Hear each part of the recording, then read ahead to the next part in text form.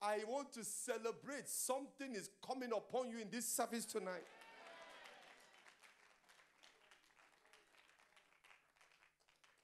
He gave them the power. He gave them the power. This month of September, I hand over to you by apostolic decree the power for signs and for wonders. He gave them power.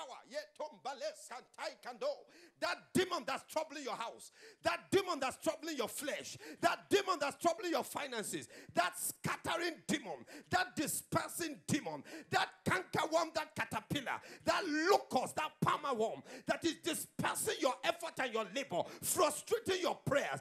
Every demon that's playing football in your backyard, playing games upon your bed when you're sleeping, troubling your children and harassing your grandchildren, I decree power is released upon your life.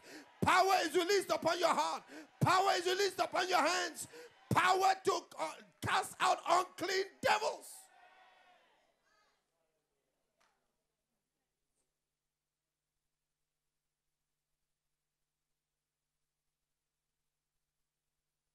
I went to see my father in the faith a few weeks ago, and he said to me, he wasn't there, he had flown somewhere and was on his way back. So he said, wait in my office till I arrive.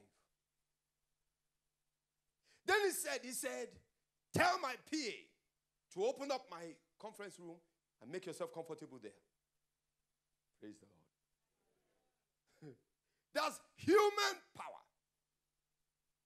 So I walked up to his PA without any apology to nobody. Daddy said, open up his conference room. It's a private room. And I should make myself comfortable there until he arrives. Yes, sir. Because the only way he could have said no is to question if daddy said so. And if he questions it, he will find daddy will tell him, the next devil you talk to, if they debate or dispute with you, your God and your Father will let them know he's the one that gave you the power. Somebody shout, power!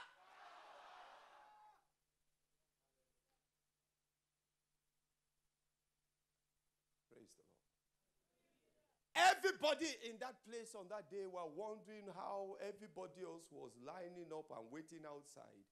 And I had preferential treatment to be left in a comfortable room.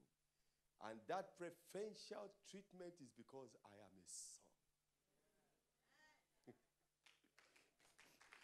Nothing to do with a degree. Nothing to do with what I was wearing. You are a child of the Most High God. You insult the covenant by thinking your legitimacy to wonders is your fasting. It's not the length of your prayers or how many Bible passages you can quote. It's where you stand. That you are outside of the covenant, a stranger to the covenants of Israel. You are without hope, hopelessly lost in sin. And he came and he chose you. He saw in you what you did not see in yourself. I'm going to talk to somebody here. He qualified you when you were unqualified. So it's not now that he qualified you that you will qualify yourself. No. We are beneficiaries of the blood. And where we sit, if it wasn't for the blood, there's no remission of sin. He loved us with an eternal love when we did not love him. And he chose us when we did not choose him. And he called us when we did not call him. And he gave us a name that heaven will reveal. And there is no devil that is made in the image of God. He came looking for you when we were not looking for him. Are you helping? Are you being helped this afternoon? And he now said, without any fear of contradiction, and why did I do this? So that you can be an example and you can be the hands of Paul on the face of the planet. That by you, I, God, will do signs and wonders, that all of the glory may be mine. Are you with me so far? Clap your hands for signs and wonders coming to you. It's a night of wonders. It's a night of wonders. It's a night of wonders. It's a night of wonders. It's a night of wonders. It's a night of wonders. It's a night of signs. It's a night of power. This shall be the beginning of your story in glory.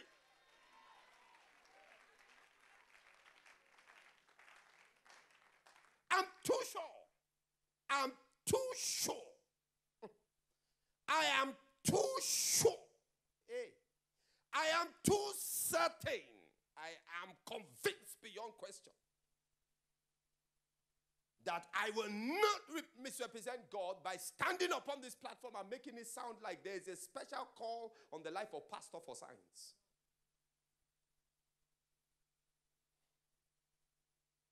I want the devil to know that we all belong to the same family. Most of the dead people that have been raised in this commission were not raised by pastor.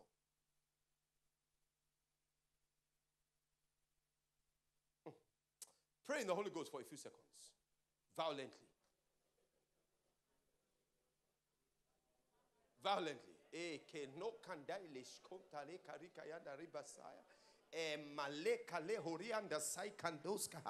I want you to just pray for a few seconds.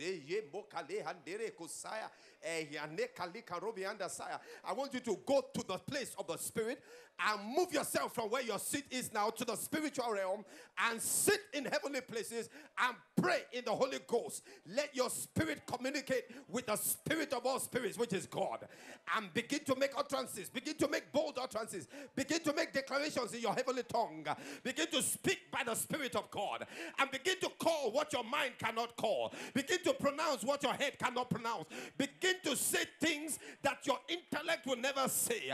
This month of September is a month of wonders. It's a month of signs. It's a month of power. It's the beginning. This is the beginning. This is the beginning. This is the beginning of the acts of God in my life. Can your tongue speak to the heavens? Let angels move on your utterances tonight and begin to move yourself from mediocrity in the things of the spirit.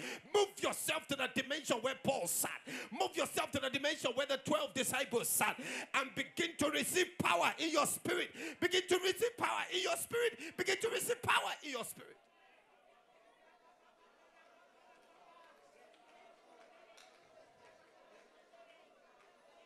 Yeah. Pray for a few more seconds.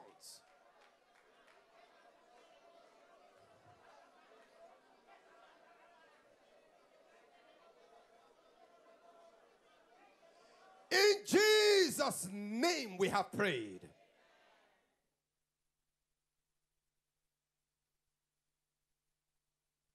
I release upon your life the weight of His glory. I release upon your life the multifaceted dimensions of God's power. I release upon you dominion over the laws of physics. Dominion over the laws of chemistry. I release upon you authority over the laws of medicine, the laws of pharmacology. I release upon you the laws that override the laws of gravity. I declare and decree in the name of Jesus, the last time you are subject to natural laws is the last time you'll be subject to natural laws. Whenever a need arises, if the gates of prison need to be shaken upon, they'll be shaken upon without the hands of men. You will open doors with no keys. You will have money you did not work for. You will live in houses you did not build. Am I helping anybody here? You will live long and not die. You will live in health and not in sickness. You will live in strength and not in weakness. You will live in victory and not in defeat. You will live in godliness, not ungodliness. You will make progress. You will have peace. You will have joy. Your life will be an exception.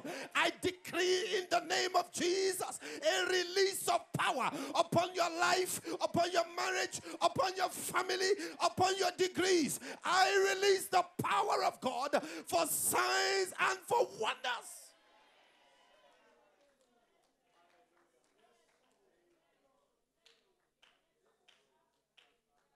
I command the doors to open unto you. I promote you dimensionally to another level. I promote you dimensionally to another level. I promote you dimensionally to another level. What did not obey you will obey you now. After the grace tonight, you step out of that door on another level. Your seniority has changed position. In the name of Jesus, I release the weight of His glory upon your life. The shadow and the cloud of His glory will travel with you. I command England to listen. I command Europe to obey. I command the globe to listen. In the name, clap your hands and give Him a shout if you're with me. Give Him a scream in the house.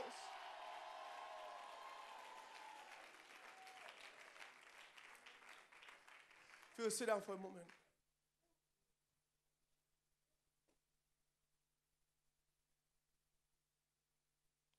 In my few years, I have seen extraordinary things.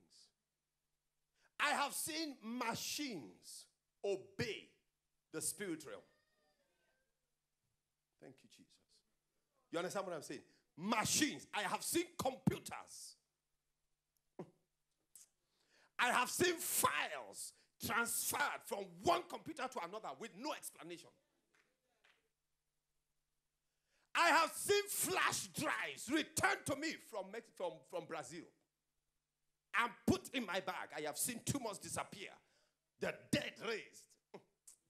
I have seen angelic visitations. I've had conversations and dialogues in the spirit realm. I have been caught up into third heavens. I have conversations with angels and I have had confrontations with devils. And I know that the realm of the spirit is real. And I know that the rules of the spirit cannot be changed. That Jesus is Lord and Master. And at the name of Jesus, every knee will bow. And every tongue will confess that He is Lord to the glory of the Father. And I know the Father will not share His glory with anybody. And anything that will not give glory to Jesus will bow to that name. Can I get a witness in the house and shout yes?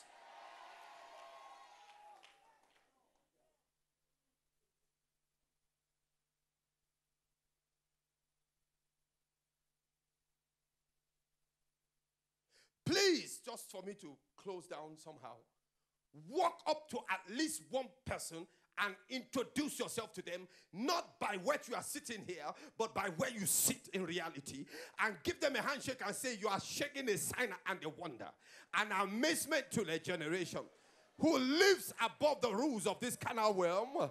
Say to them, you are greeting somebody from a third dimension, a spiritual dimension, a higher dimension. Say, I rule and I reign in life. I am unstoppable to the forces of darkness. Demons, listen to me. Say to somebody, if I lay hands on sickness, they will recover. If I command the dead, they will rise. How many of you are miracle workers in this place? Give Him a scream one more time.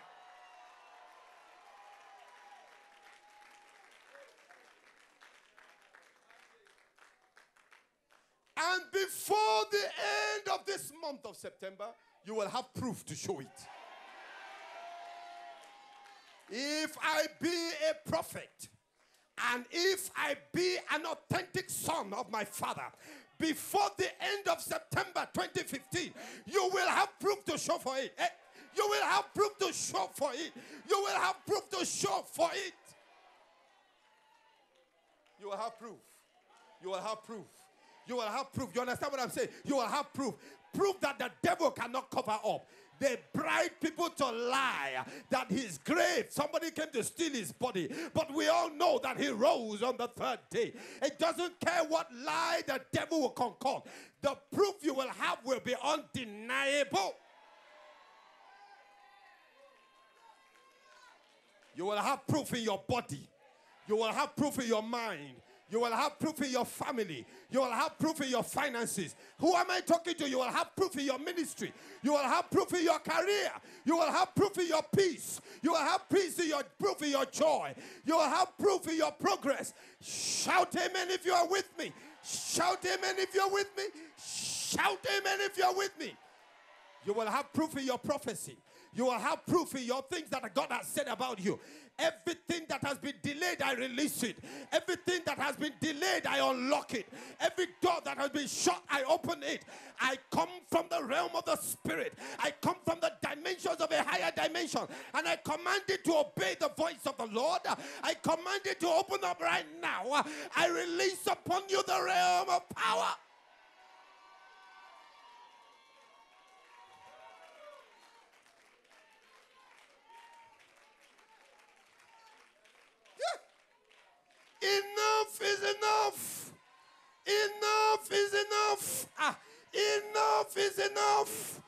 Enough of living by natural laws. Enough of living by carnal dimensions. Whatever they measured, God will do more. Whatever they weighed, God will weigh more. Whatever they said you will go beyond. Can I get the loudest amen in the house? Thank you, Jesus. Please be seated for a moment.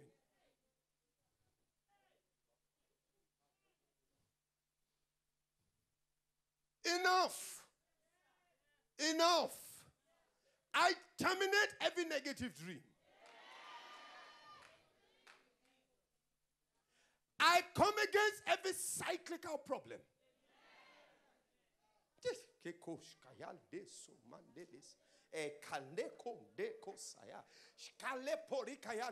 They showed you proof as to why your life is going down a certain road. But I come as a prophet of the impossible to tell you that God can override their proof. I have proof that is above any kind of proof. I have evidence, and the evidence is in the word of God, that with man it's impossible, but with God all things are possible. If God can find the hand of Paul, it will be possible. If God can find the hand of Peter, it will be possible. I know God is raising a Moses in this place. I know a Gideon is arising in this place. Where are the Elijahs of God? Where are the Elishas of God? Where are the Daniels of this generation that will say no to the devil?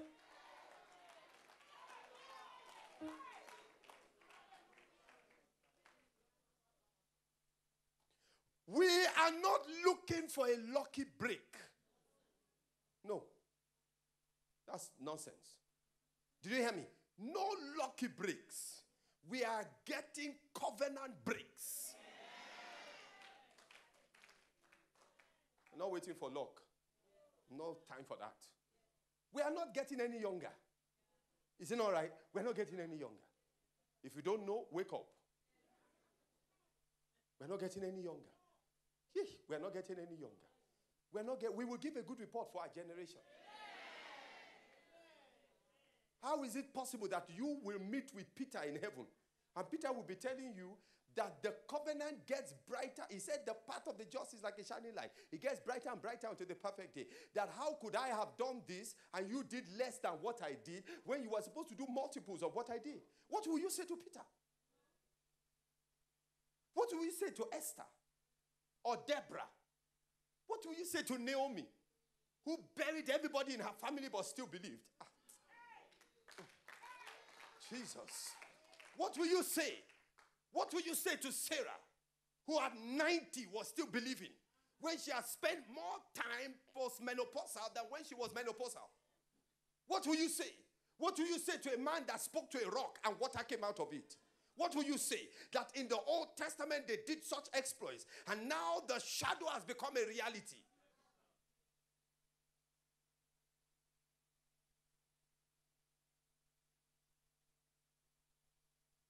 Hear me as I close.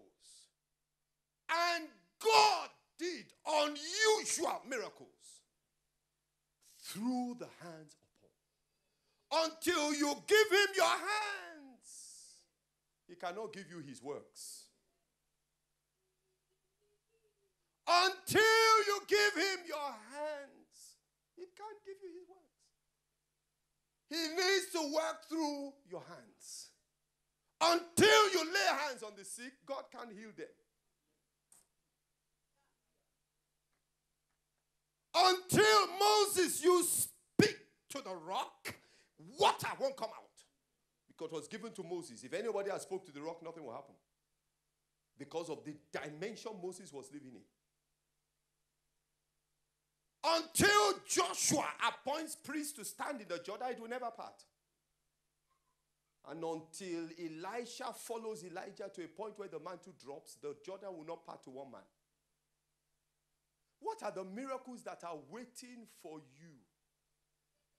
And the wonders that are held back because you are not making your hands available. Take those hands as an instrument and a sign of commitment. Clap them loudly. Play that thing. And keep on clapping. Just keep on clapping. I'm done. Just keep on clapping. Just keep on clapping. Just keep on clapping. Lord, my hands are available. I am a sign and a wonder. Not in heaven, but here on earth. I will be a sign and a wonder. And as you are clapping, shout hallelujah 3 times.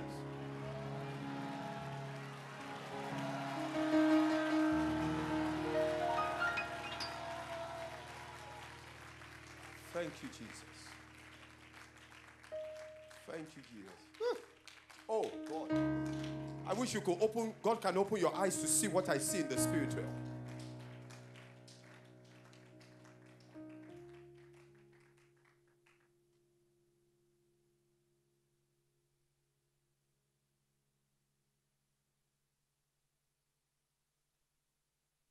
In Genesis, give me 2 seconds. Chapter 14, verse 19. You can tell my heart is indicting a matter. In Genesis chapter 14, verse 19, and God blessed him. So it refers to Abraham. Who blessed him?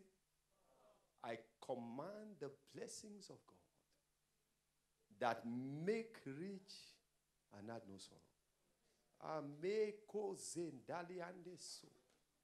If you are here and you've been believing God for a job for over 6 months, come and give me a high five now.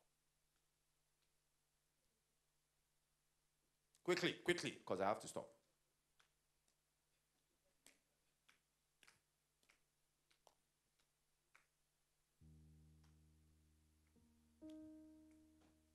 Somebody should be clapping and giving God praise here.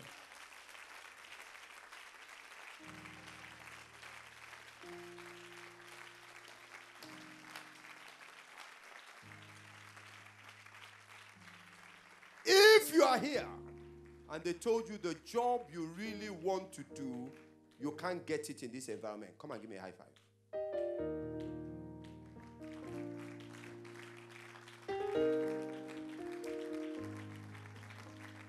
Quickly.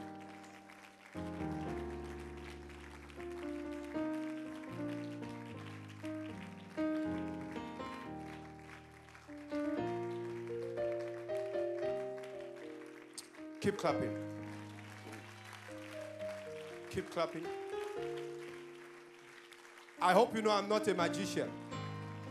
And God provided jobs through the hands of his servant. Can I congratulate everybody with your hand clap? It's a done deal.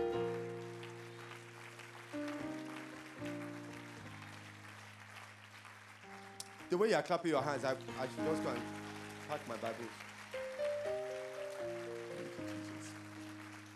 Hear me? And God blessed Abraham. And who blessed him? To make this 15-minute sermon a 2-minute thing. Clap your hands for 5 seconds. And as you are clapping, tell God, bless me.